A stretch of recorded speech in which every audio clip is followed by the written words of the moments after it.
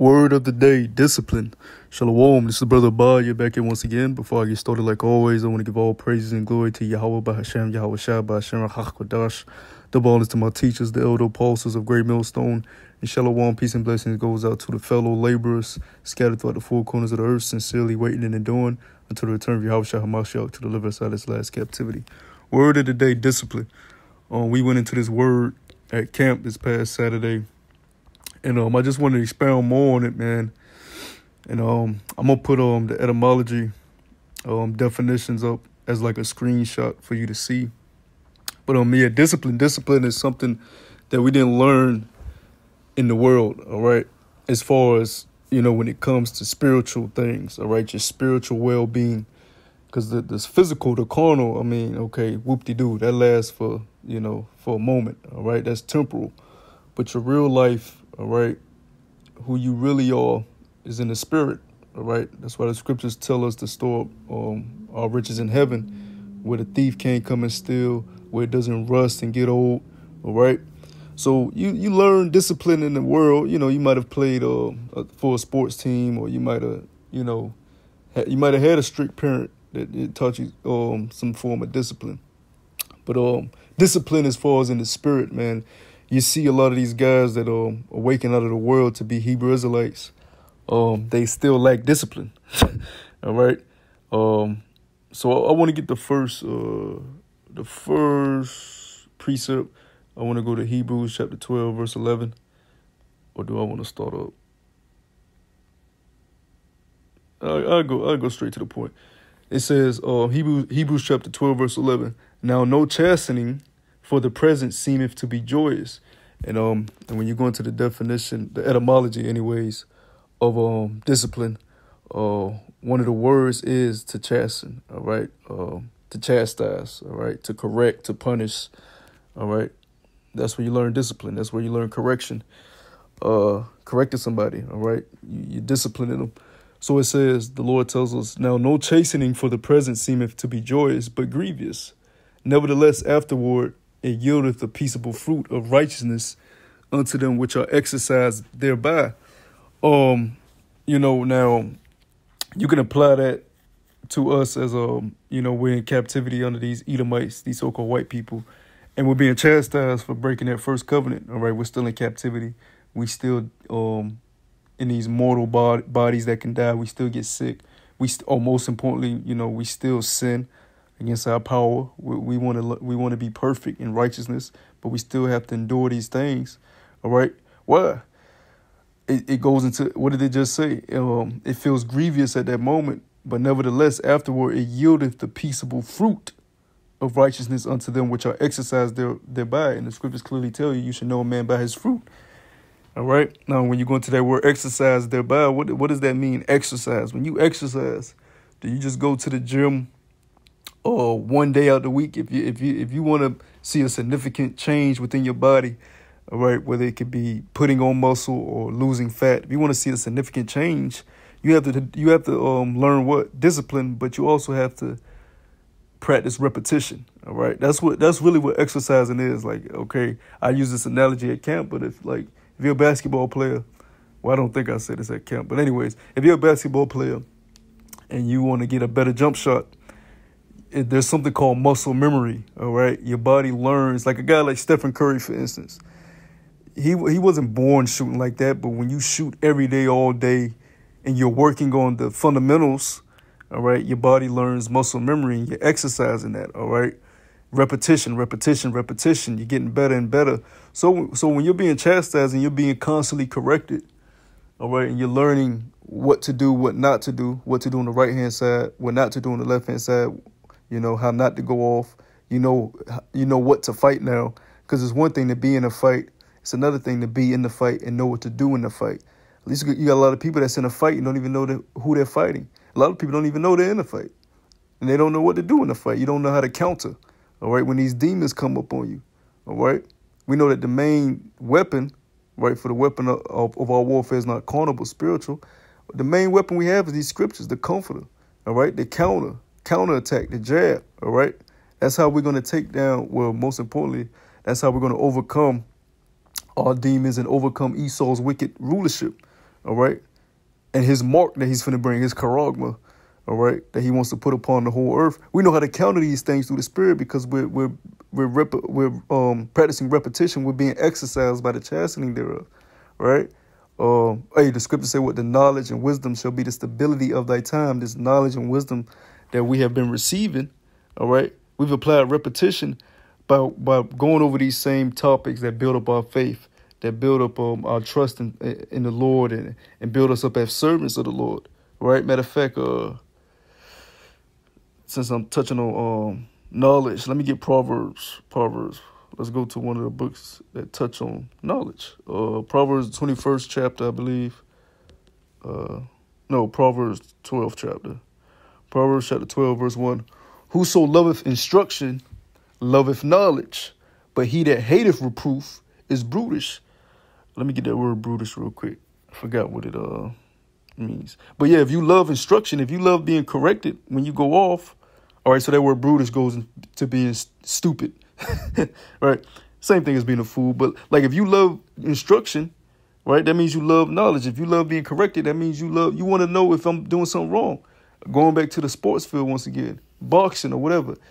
You know, you want to know when you're countering wrong. If you want to know why you got hit in the chin. You want to know why you wasn't able to slip it fast enough. Basketball court, you want to know why, your defender was able to steal the ball from you when you did a move that you thought was going to work. You want to learn, you want to be corrected so the next time the same mistake doesn't happen. Within this truth, you want to be corrected when you fall, man. That's why we have heads of camps. That's why we have elders over us, right? Leaders.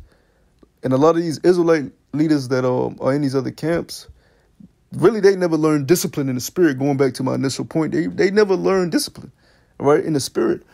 Okay, that's why you have the scripture say a child left to himself, right? Matter of fact, let me get that real quick. I can stay in Proverbs for that. Proverbs the 29th chapter, verse 15.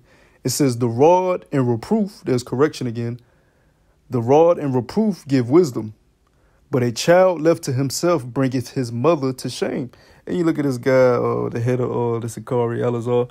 He's a child that's been left to himself. You got these guys that don't never want to have men over them, right? You leave GMS because you don't like the leadership. You don't like being corrected on things that, was brought to attention that need to be corrected. So you go just start your own thing, which is cool. You stay in the doctrine or whatever.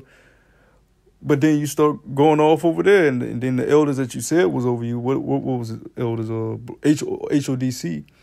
When they discipline, when they try to correct you and reprove you, even though they need correction and reproof, but when they try to correct you and reprove you about the thing you did over the Passover, right? We all know you didn't want to accept that, so you said, "Hey, I'm not on the HODC no more." That's a child left himself, right? And that's a very dangerous thing because when you leave a child to themselves, they make their own decisions. They have nobody over them correcting them. They feel they can do whatever the fuck they want to do. And that leads, the scriptures say the blind shall lead the blind to a ditch. When you're not being able to be corrected and you can't take correction or reproof and you always feel that you're right, that's a very dangerous space to be in, man. Right? The scriptures clearly tell you knowledge puffeth up. So you'll learn these scriptures that you learn from the elders, the men that the Lord set up, and you'll set yourself on high. But because you don't have discipline within the spirit, you don't know that you're still supposed to be subject to your teachers and your masters. That you learn this truth from. I do remember saying this at camp, with Karate Kid, with Mr. Miyagi, wax on, wax off. He didn't understand why Mr. Miyagi was teaching him to wax on, wax off. He said, nigga, I want to learn karate. I want to kick some ass. Why are you showing me how to wash a fucking car, wax on? What the fuck is this? But then, he realized, oh shit, this repetition, this exercise that I've been doing with the wax on, wax off, this is actually a blocking mechanism when I'm fighting that'll help me get out of an attack and strike quicker. He learned that through repetition and discipline. But the first thing he learned was discipline, because even though the wax on, wax on was a defense tactic, it was actually teaching him discipline first, how to look, have patience and sit your ass the fuck down until I'm ready to teach you other things, right? And keep repeating this too until I tell you to stop. Hey, that's discipline, right? He didn't know why he kept on doing it, but he, eventually he didn't buck up to Mr. Miyagi. And once he learned the benefits of it, he didn't come back later years down the line try to fight Mr. Miyagi with the wax on, wax off. Like, nigga, I'm over you now. You know what I'm saying? Like, he wasn't no nigga, right? He kept respect for his teachers. And going back to that correction that I just read about. What's my favorite scripture? Let's get it. Let's go to Psalms. Let's go to Psalms, the 23rd chapter.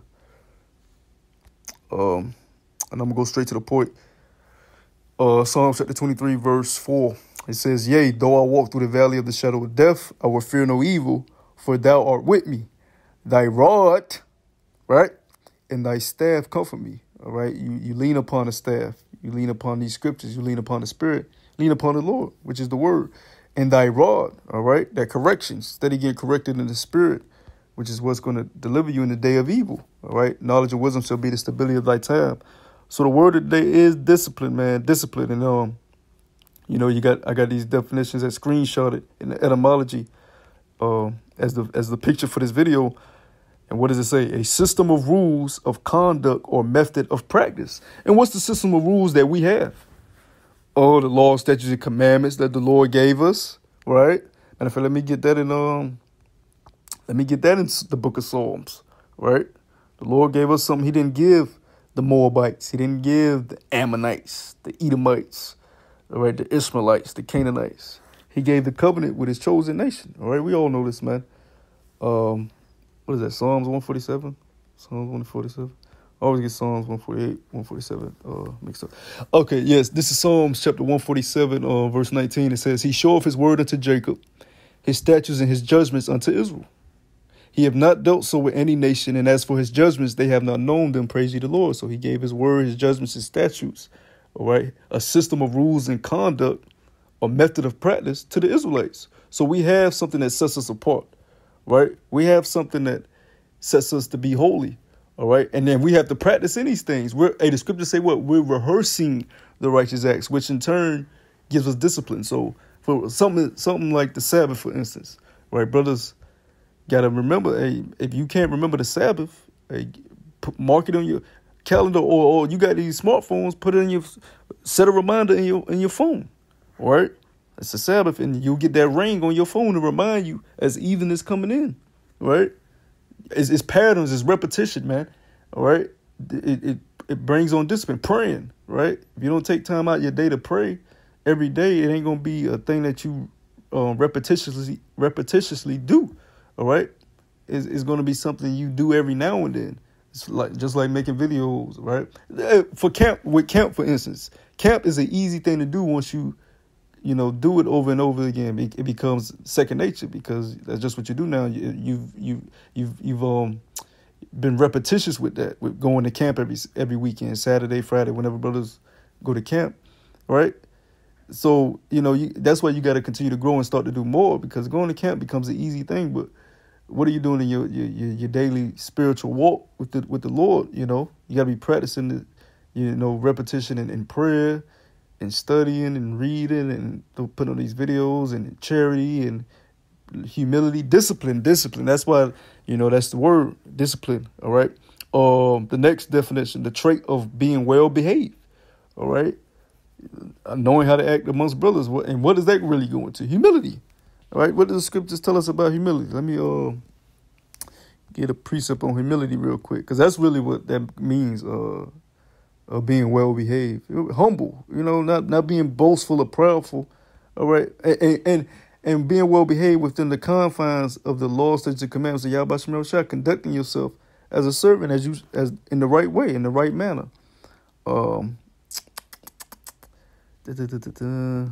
First Peter, that's the perfect one. That's the perfect one. 1 Peter chapter 5, verse 5. It says, "Likewise, ye younger, submit yourselves unto the elder. Yea, all of you be subject one to another, and be clothed with humility. For the Most High resisteth the proud, and giveth grace to the humble." So that's how you be well behaved. Submit yourself to your elders, right? Treat your brother how you want to be treated. Love your brother, right? As you want to be loved, according to the law. Love thy neighbor as thyself. Right, which means you ain't gonna break no laws amongst them. Hey, that's being well behaved. The next definition, it says training to improve strength or self-control. That's a good one. All right, because we're in training. All right, we have an inheritance as the sons of God, the sons of Yahshua, all of the sons of Yahweh Shem. Right, we have an inheritance. We are the sons. We are gods. The Lord told us we're gods. Right, He said, "You are the sons of gods, but you shall die like the sons of men." All right, but we're training right now. We're in training to receive our inheritance. So it says training to improve strength or self-control. A lot of men lack self-control. Right. Let me get that in 1 Corinthians chapter 9. A lot of men lack self-control, man.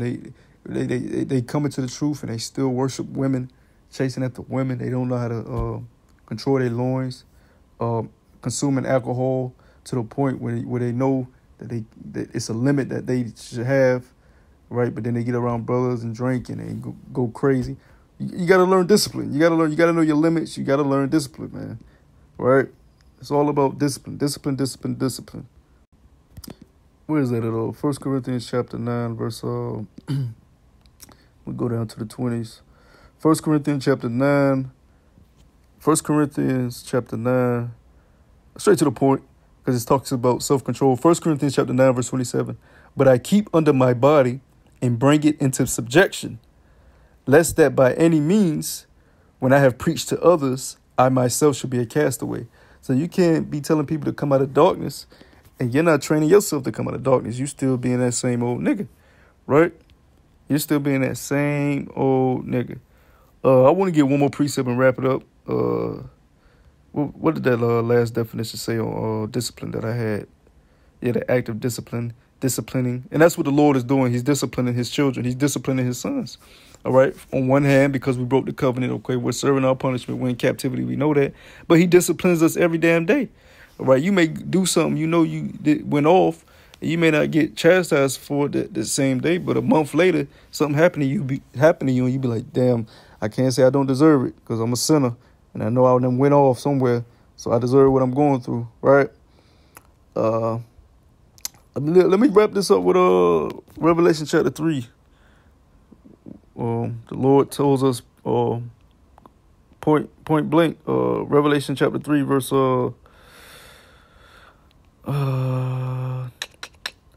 verse 19, right? The Lord says, as many as I love, I rebuke and chasten, right? That word chasten is another way of saying discipline, right? As many as I love, I rebuke and chasten. Be zealous, therefore, and repent. Let's get that word zealous, man. Because we that might be the next word of the day. To burn with zeal, heated, or to boil. Matter of fact, yeah, we ain't gonna go too deep on that. That's gonna be the next word of the day. Be zealous. As many as I love, I rebuke and chasten. Be zealous, therefore, and repent. So be zealous and repent, man. Be zealous and repent, okay? And be willing to receive discipline, correction, all right? That's the only way you're gonna grow and be able to be trained properly to receive your inheritance, all right? You can't train no fucking wild dude out here. That's why we're liking as sheep, all right? You don't want to be no lone goat that's headstrong, don't want to be coached, right? Don't want to be trained properly. That's what the 2/3 are, right? They don't want to operate between the confines of the code that the Lord set up for us, these rules, this system, his way, which leads to life and happiness anyways, but they don't understand that. So, yeah, that was the word of the day, discipline. I hope it was edifying. To the next time I say shalom.